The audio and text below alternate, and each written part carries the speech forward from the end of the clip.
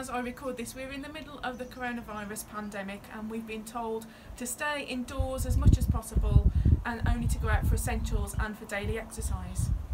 Now, I'm aware that this could have a massive impact on our mental health, and one of the things that I do for my own mental health is to get creative. The first verse in the Bible tells us that God created the heavens and the earth. So God was creative as well. As we are made in God's image, I believe that some of our personality also includes this creativeness of God. So we can all make choices, habits, actions and decisions about how we can be more creative to help our mental health.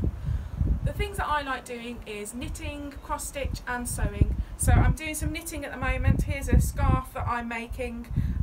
Obviously it's in progress, but it just helps my own mental health to get creative.